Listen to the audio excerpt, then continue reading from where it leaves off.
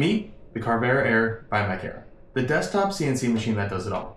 Whether you're working with 2-axis, 3-axis, 4th-axis, or even the laser module, this machine's got you covered.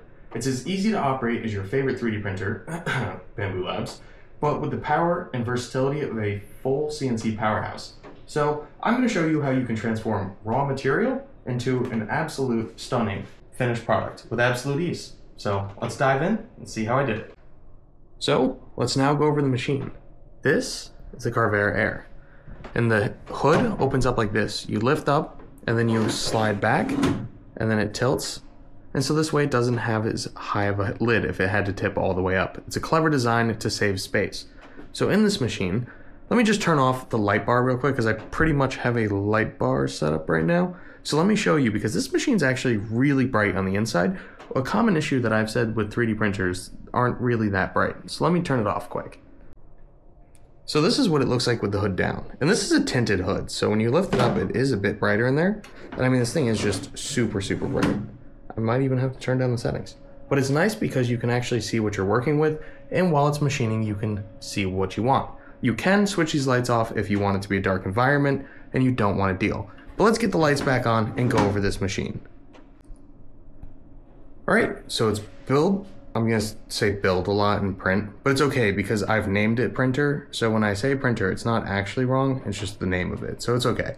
But it's cutting or milling volume in the 3rd axis is 11.8 inches this way, or 30 centimeters, by 7.9 inches in the Y axis, or 20 centimeters, and 5.1 inches, or 13 centimeters in this axis. The machine weighs about 66 pounds or 30 kilograms.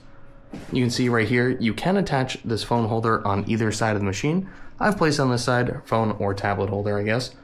But right now I'm not using it just because I am using my computer as the interface. This is the kill switch up here, but you can move it and place it as you want. I just like to leave it right there so it's on the machine because you're gonna run over and it's probably where you'd hit it.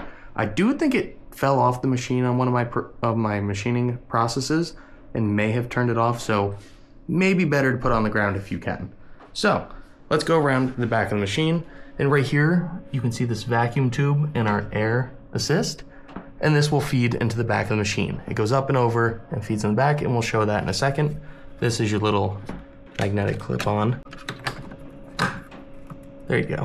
So now if you want to actually have clean parts and clean machining, you can have it on or pop it off, stick your tube in the holder, and you can pop your magnetic vacuuming shroud off.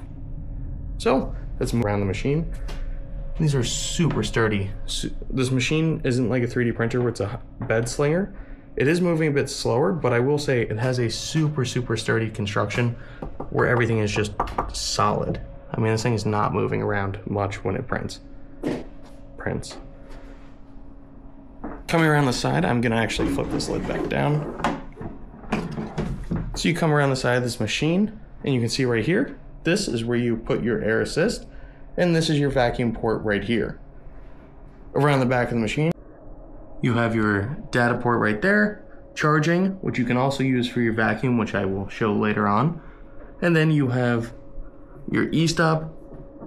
I'm not exactly sure what that one's actually for. Inside the machine, and back here I'll show it, is actually, it's hiding in the corner. But there is your 220 and your 110 switch right back there. It's not on the back of the machine where a lot of them typically are. And then this side of the machine is just a mirror of the other side. So, going onto the inside of the machine once again, you have your handle right here. This is what you actually pull for changing tools and inserting your Z probe axis, which actually sits right here. It's very clever where it sits. Pop it in, and you can get your Z-axis heights. Very nice and convenient having it tucked right there for easy storage. It has linear guide rails for the Z-axis, which is pretty nice. Like I said, this machine does not move around much at all. Wire cables are all tucked away nicely, and like I said, you can see how bright it actually is in this machine. It is super bright. I already have my cover on, so this is what the bed would look like stock. It's just this nice bed material right there with aluminum underneath. So in the back corner, you have your touch probe right there. Just how it figures out your tool length and such. This indicator light right here will actually change depending on the process. While it's printing, it will actually be green, and it's kind of cool because it'll match the ring around the room. When it needs a tool change, it will flash blue, but it will be a broken line. And if there's an error, it will flash red. This way you can just glance at the machine, but you are supposed to be watching this machine the whole time it's working. So watch it. The air assist nozzle right here is actually adjustable. So this way, depending on your tool length, you can just go like this and adjust where your air assist is coming in. Let's go over this machine and talk a little bit about its capabilities and the things that came with it. For starters, I mentioned that it has second, third, fourth, and laser capabilities. So as you can see here, this is an add-on that you can buy that I highly recommend. It's a 5-watt laser module that allows you to engrave surfaces like wood, leather, plastics, cardboard, and the softer materials. There's a laser module right here. I did destroy this box when I was looking at it before. I got a little bit excited, I will say. And then the other thing I mentioned is the 4th axis module. This is super awesome for doing parts that you want to do, like cylindrical parts, or when you want to do super precise like models, or maybe some offensive gestures that involve hands and fingers, but we're working on that, so stay tuned. But this is actually a block that I machined down to make it exactly 2.5 by 2.5 by 5. So this is what I'm going to actually work on the 4th module. I haven't had the ability to do it yet, but it is coming. Another thing that I haven't been able to test that is a super cool feature about this machine is the PCB fabrication pack. This allows you to make your own PCB boards. So for a lot of people, this is really cool, where before you would have to send them out and get them made, you can now just make them in-house. You can make your own PCBs right here in a couple of hours versus having to wait maybe a couple days versus a couple weeks, maybe even a couple months. So super cool, really capable with those 3 packs right here. Then what's included is you get accessories, which gives you your goggles, your power cable, your spare bit color, and tool bits, phone holder, and stuff like that. What it also includes, and this was super important for me, and a very crucial thing, it included a backup limit switch, which I put in the backup screw pack. But it has a spare limit switch, which actually mine was damaged, and it was the one in the Y-axis underneath the machine. But I imagine it's just a fluke. Things like this just typically do happen to me, so at this point it's not a surprise. But having a spare one off the rip was essential. You know, I slapped a new one in there, and I was ready to go with the machine. So it's super cool that they put it in there, and a really big selling point that, you know, you get some extra goodies and going through. Extra goodies do include bits. There are 10 spare bits in there, and I think it's just a couple assorted bits. Actually, I already moved those to my my other bits, so I will show you my bits later. Then next you get the toolkit, which includes, actually I'll show you this here. It's this nice little toolkit you get here, and I have all of my clamps and tools in here. It also includes 10 bits in there. Basically your common bits, and I'm assuming those are the spare ones. I think those are the spare ones. Like I said, I dumped them into my bits collection. And this was the early milling bits bundle. So now there's the essential bits bundle, and I can't recommend it enough. It has so many useful bits where whenever you switch projects where you're like, oh, now you're gonna need a bit. Well, this has got you covered. And if you're like me and you're coming into this and you've never owned a CNC machine before, well, having a bunch of bits is really important. So lastly, you get the material pack, the materials pack, and this includes, let's read down the list, shall we? Wasteboard, which is right here. I do already have one of those installed on the machine, which is why it's this color on the bottom. It's kind of cardboard. It's 2 mil thick, so this way you don't cut into your building material. So I've taken a lot of these things out. I've actually had this machine for about 3 months, and I've done quite a bit of machining. This is a review, so I had to go through and test it. I decided I wasn't going to do an unboxing because I wasn't going to bore you guys with that. But nonetheless, it has 2 wasteboards, single-sided PCB, double-sided PCB, acrylic plate, ABS plastic plate, aluminum plate, which I have made good use of. I will show you that soon. Epoxy tooling board, sanding block, mini handsaw, double-sided tape, and a LED light assembly kit. So there is a little bundle in there where you get to build your own project right off the rip as well. So it gives you a lot of really cool things, and I cannot recommend these bundles enough, just because it's going to help you out so much in the future when you have different projects that you just want to start working on, or things that you might not have thought you were going to do, but now you're capable of doing them. So can't recommend them enough. Let's now dig into the machine and see what it has to offer. I also want to say that while this machine was sent to me for review and testing, I actually was the one who messaged them. I thought this would be a great addition to the channel because we work on a lot of projects that you guys kind of roast me for saying, why isn't this metal? Well, until now, I haven't been able to make a lot of my projects out of aluminum or different materials. So now we're able to do that, and a huge shout out to Makera, so thank you. Make sure to check them out because right now they're on sale. This machine is $2,400, I think, up until the 27th. And if you guys use my discount code in the link below, you get an extra $100 off. So grab yours before the deal ends, and make sure to give them a big thanks for sponsoring the channel. This allows us to do some really crazy things. I'm thinking maybe a little Tesla turbine? I don't know.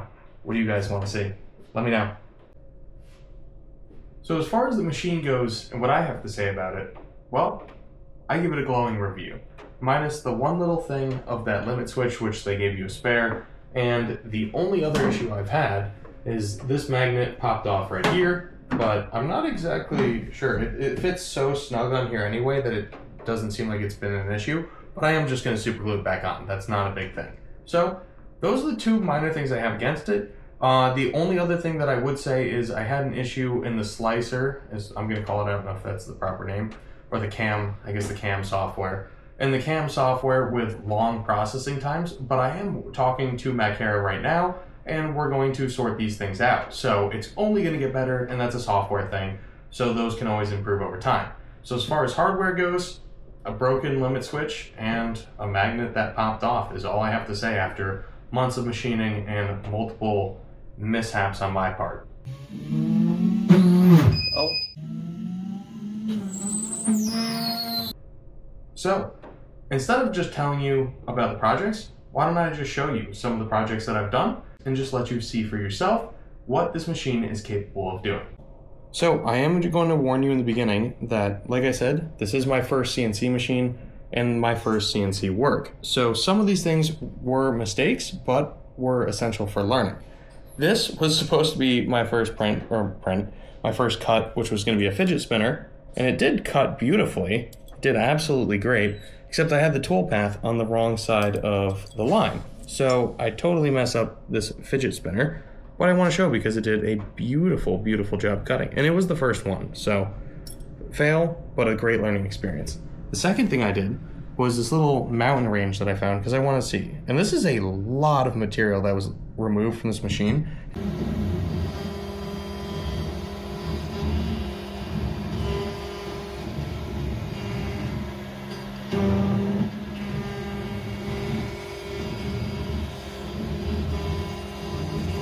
And it basically is cut out all the way through. It only has just a tiny, tiny bit of material left. I could just peel it off and sand it down if I want to, but I like to show how much material was in the beginning. This was a 3/4 inch thick by 2.5 inch wide by I think 5 inch long block. So it is a pretty big block of aluminum, and it did an awesome job machining this down. Next up, I made myself a little plaque because recently we passed 1,000 subscribers. So huge thank you to you guys for helping with this, and Makera helped out with making this little plaque. It is a little bit hard to see, but I mean, you can see this mirror finish. It is a really, really bright finish on this, but it is an absolutely gorgeous plaque. This probably would have been the case for laser engraving, and I think I'm gonna have to redo it, try again. Then came the first, ironically enough, I started with all aluminum and then went to wood, and this is where I really learned.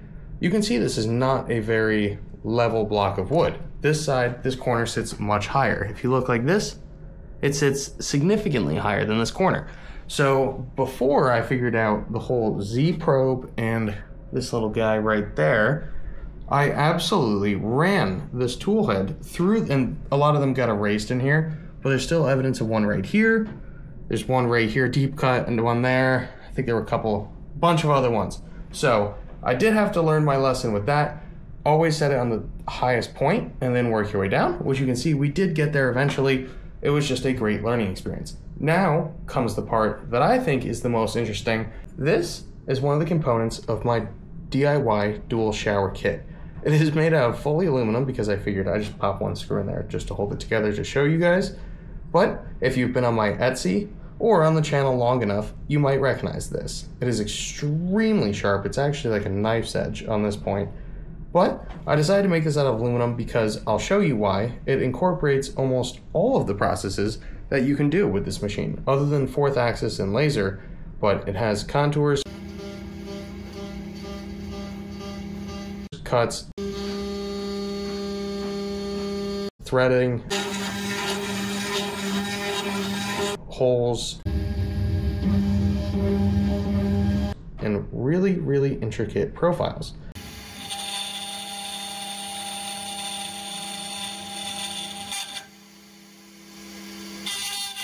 You can see on this top one, I went even finer. So I decided to play around with these numbers and values to see what I could get. And this is the comparison. I grabbed just 2 different colors of it. This is one of the silver ones, and this is the white half. But basically, I typically 3D print these. The kit is all 3D printed. I'm almost debating if I should do a limited run. I didn't mess it up on the last cut. It did fall out of the machine and plunge through, but I figured you guys wouldn't notice this. So I figured, you know, that you wouldn't notice it. But I figured I'd make this entirely out of aluminum, and I want to say it turned out pretty dang well. So let's get it split apart, dig into it, and show you what it looks like on the inside and the processes involved. All right, we're just gonna take it apart here quick. Why I put this one in snug.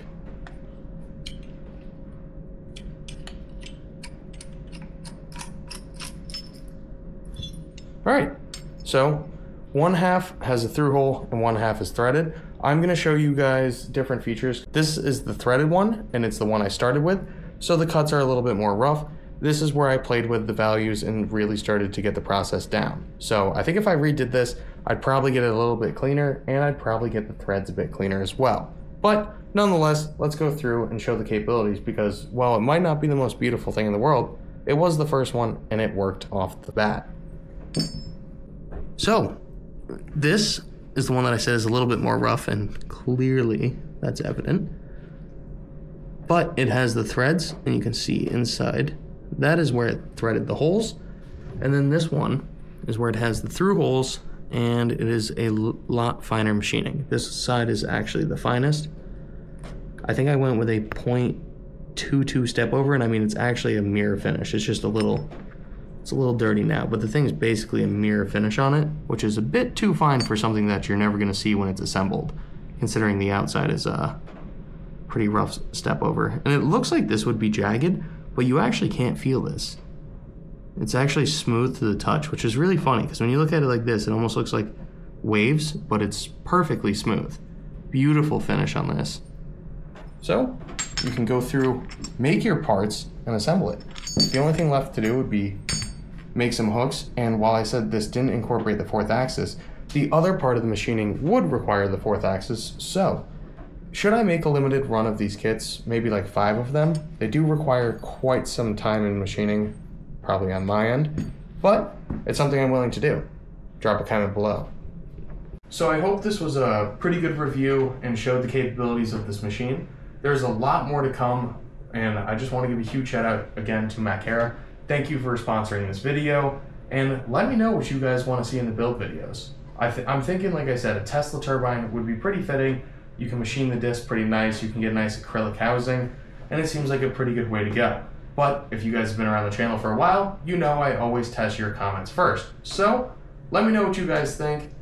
Let me know what your thoughts are on this machine. If you guys want to see any videos, anything more in specific, any detailed thoughts, let me know. I'd love to hear it. So thank you. I'll see you in the next one.